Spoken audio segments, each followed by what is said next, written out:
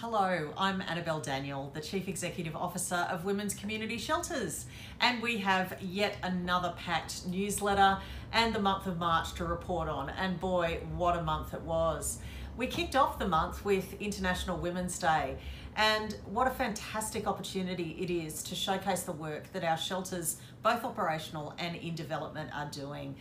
If I could have split myself about 3 different ways on International Women's Day, I would have, because a number of our shelters were doing some of their really significant fundraising and awareness raising activities that day.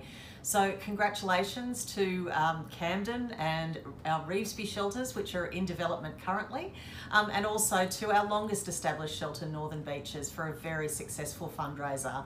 Thanks also too for all of our donors and supporters who also got behind the rest of our shelter network for International Women's Day. A great day, and I would say that we don't just choose to challenge every day, we have to challenge every day to build an Australia where domestic and family violence is no longer acceptable. On Monday the 15th of March, Women's Community Shelters representatives marched in Lismore, Newcastle and Sydney at the March for Justice. As part of the work we do at Women's Community Shelters, we support women and children whose voices are rarely even heard, let alone taken seriously. And it's our view that it is beyond time for the domestic and family violence system and for law enforcement to do more to protect victims and women's and children's safety. For those reasons, we were there to walk alongside women in our services, to represent them, and to let it be known that there is reform that is needed. Congratulations to the team at Women's Community Shelters Hub and the Parramatta Women's Shelter for successfully running our second Facebook Live event to celebrate Parramatta Women's Shelter's first birthday. Parramatta Women's Shelter has received wonderful support from a range of donors, beneficiaries and supporters, and it was a wonderful opportunity to reflect on the collaboration that has brought the shelter to life. So congratulations Parramatta Women's Shelter on 1 year of operations, and we'd encourage our supporters to check out the Facebook Live on our page. And finally this month, and I'm a little bit embarrassed to be talking about it, but I was delighted to be the recipient of a Pro Bono Australia Impact 25 award, which recognises influential leaders within the not-for-profit sector. These awards are well renowned.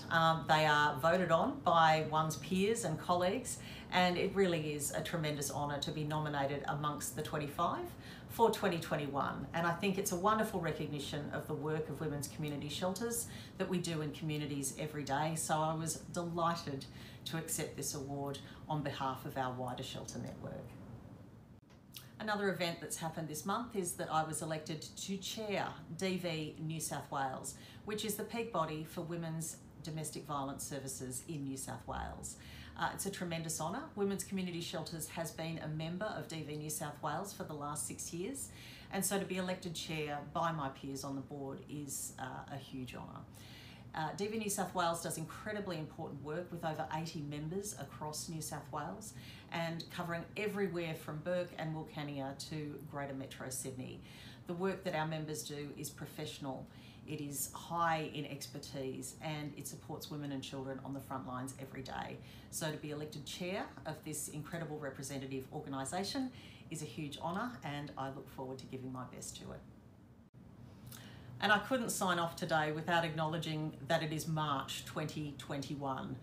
And after the year that was, my goodness, the COVID year, the year when we pivoted our entire business in a matter of weeks, and a year where our frontline shelters worked harder and longer and with more commitment than I could ever have imagined. And in those circumstances, what else can I say but the biggest thank you to our shelter boards and our staff for all of their incredible hard work during this time. I know it was a time of anxiousness for many people. There were lots of unknowns that we were working with, and we were working incredibly hard to support women and kids where they were. And I think it's important that we take the time to reflect on that. I look forward, when we put our annual report together in a couple of weeks, to talking to some of the things that we did to keep women and children safe during that time. But in the meantime, my gratitude and thanks to the entire WCS network for the hard work and for surviving to March 2021.